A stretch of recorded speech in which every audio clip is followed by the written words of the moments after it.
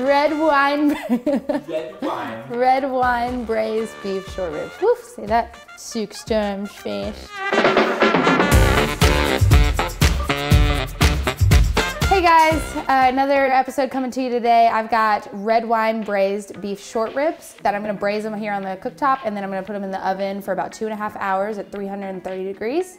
So my favorite thing about this recipe is how easy it is. It takes about 20-25 minutes of prep time at the beginning, but then you put it in the oven for 2.5 hours and forget it.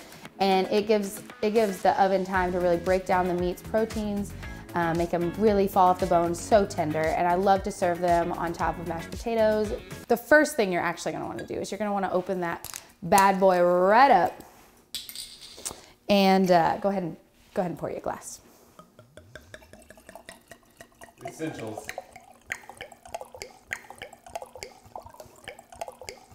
If you're not having fun while cooking, you're doing it wrong. Then close that up because we're not gonna need it for a little while. Okay, so I've got the ribs bone side down first. I'm just gonna take my kosher salt and just give it some love here. Now you've got them salted, you're gonna want and just pepper them up. And I like to do kind of medium coarseness. Travis got me this really cool pepper grinder for Christmas, and it has like 5 different sizes, and I think that's really awesome. On my steaks, I like to do the really big one, and for, you know, other cuts of meat and mashed potatoes, I like to do like a middle grind. I've got salt and pepper kind of still on the base of the cutting board, so you can actually take and just kind of roll these around and really get all the sides. So I'm gonna use olive oil. I know some people use vegetable oil. Use what's in your cabinet. And I like to do enough to where the bottom of the pan is coated, and you know, I pick it up, kind of roll it around, get it all in there. You can see now it's got a nice little sheen on the bottom. And then I will put it on high heat and let that heat up for a second. This is a 3-hour recipe, so we're gonna have to fill up on something. And might as well have a little wine, get a little silly. Once you eat this, you're just gonna be napping on the couch because it is thick. So for oil in your pan, you're gonna notice it's hot when you can start seeing it ripple. You're gonna want to hear that sizzle. So we're gonna go bone side up first.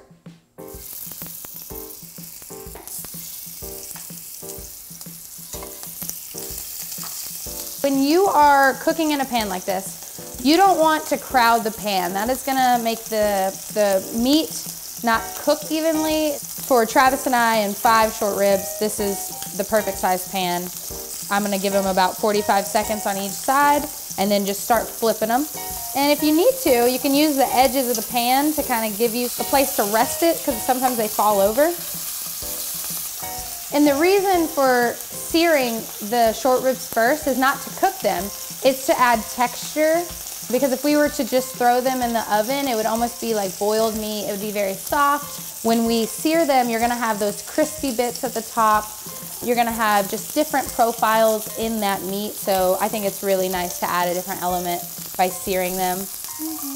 Oh yeah, those look so good.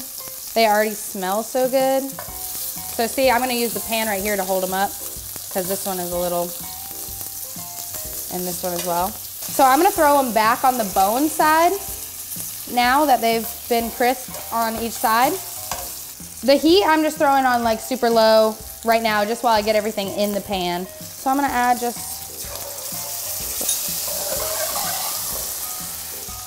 now I just pulled it off the eye right now because the eye is what actually is holding the heat. I'm gonna move this tomato puree around just to kind of get it cooked a little. And then I am going to take, and I'm just gonna press this garlic through this zester.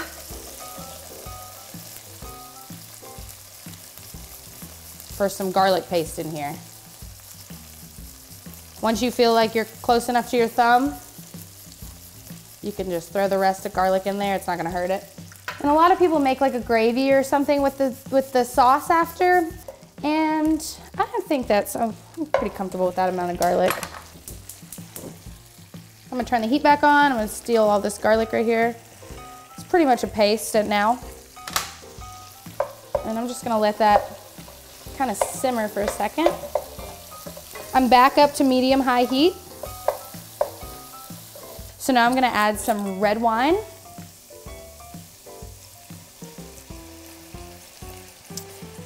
I have just a little layer here. I'm actually gonna do just a bit more. And I'm gonna let this wine deglaze the pan. When you're deglazing the pan, you're just kind of scraping up anything that's on the bottom. We're gonna try and get that back up to boiling. Some of the liquid is gonna evaporate. It's gonna reduce to half of what's in here now. And that's gonna take about 15 minutes. So you're just gonna watch it. You can see it boiling right here. And yeah, it's just gonna evaporate the alcohol out and just really leave that red wine flavor. If you bake something with alcohol in it, it ain't alcoholic anymore. It just ain't. Be sure to tip your cameramen with their own glass of wine. Oh yeah. Cupcake for when you spend all your money on the kitchen and you can't afford good wine. Okay, is it rolling? It's rolling. That brings me to another tip. Don't use good wine on this recipe. You're literally cooking out the alcohol. You need actually the cheapest wine. $2.65 a bottle, baby. Okay, so I'm about to add the beef broth, and I just wanted to show you guys, this is what I use for my broths in the kitchen. I have this for beef, I have chicken, I've got shrimp, and to me it's just a lot easier than buying one of the big broth containers and letting half of it go to waste. I'm getting 2 cups of boiling water, pretty much just dissolved. I've crushed up my beef cubes, and now I've got beef broth. And if you notice now, we've reduced to about half. Oh yeah. You can tell how it's like you can see now the bottom of the pan. So I'm gonna add beef broth, and I'm gonna add it till it's about right above the bone underneath the short rib. Oops. I'm just gonna do all 2 cups. These are kind of tall. Okay, so now I've got the broth boiling. I've added the beef broth in there, it's boiling. I'm gonna turn the heat off. I'm gonna throw a lid right on there, and I'm gonna throw it right in the oven at 330 degrees for 2.5 hours. Ready at 8:02. A recipe by Kenna. Red wine braised beef short ribs. 25-minute prep time. Total, 3 hours. Just kidding, that's not what I want to do, but I did want to do it. So I did it. Okay, so I've just put the short ribs in the oven. You've got about 2.5 hours to do whatever you'd like. For us, that's about the perfect time to catch a movie. So I'm gonna have a glass of wine with my husband, and we're gonna go chill on the couch and watch a movie. We'll see you guys in 2.5 hours. Watch a movie. I have a headache.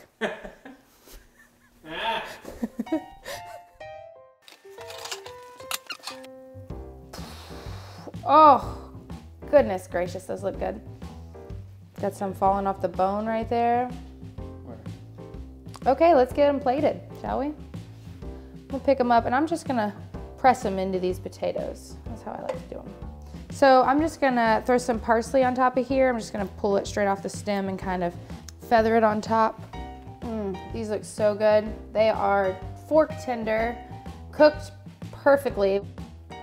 Delicious looking crust on the outside from that earlier sear that we did. Oh my God. Yes, yes, yes. That is seriously. That's all you have to say. You know, but this recipe is seriously like a secret in your back pocket when you're hosting for a big crowd. You can sear, you know, if you get a really big roasting tray and maybe you put it on one full side of your stove, you can sear all of these short ribs on that roasting tray for all of your guests. Keep it all in one dish, throw it in the oven, and then hang out with your guests for 2.5 hours, or go take a nap, or get some more chores done around the house.